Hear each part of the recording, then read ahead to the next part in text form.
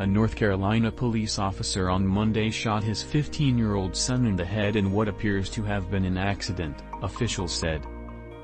The shooting happened around 4:30 p.m. on Monday in Onslow County, District Attorney Ernie Lee wrote in a Facebook statement.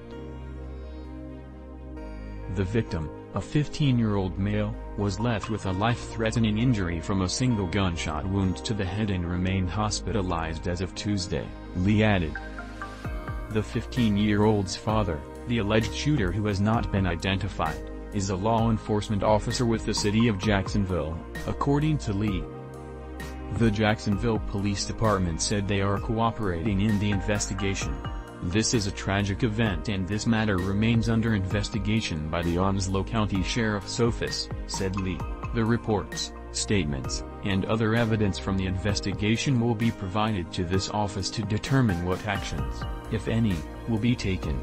The officer is on administrative leave, according to NBC News, citing Jacksonville police. The shooting came 2 days after a 3-year-old accidentally shot herself in the head on Christmas Day in Edneyville, North Carolina. She died from her injuries on Tuesday.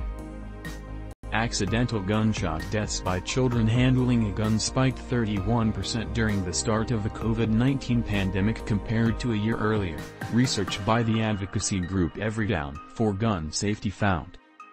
Both an increase in gun sales in 2020 and children spending more time at home due to the pandemic have contributed to the startling rise, researchers said.